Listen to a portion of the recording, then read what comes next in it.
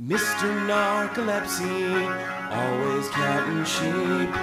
Mr. Narcolepsy, always falls asleep.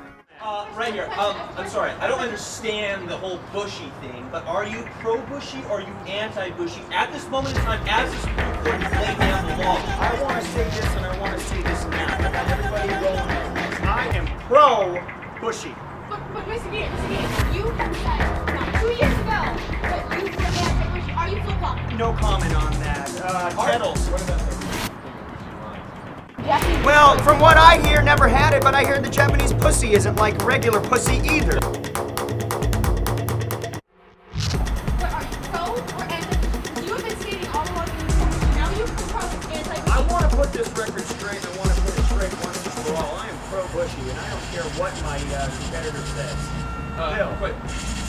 So, let's say you're looking to get the Bush. You're gonna get Bush. No, I want to understand that. If you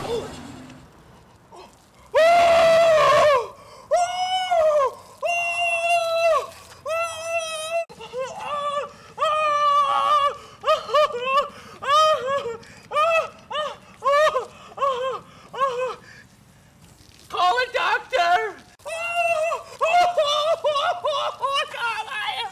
Mr. Narcolepsy, always counting sheep. Mr. Narcolepsy, always falls asleep.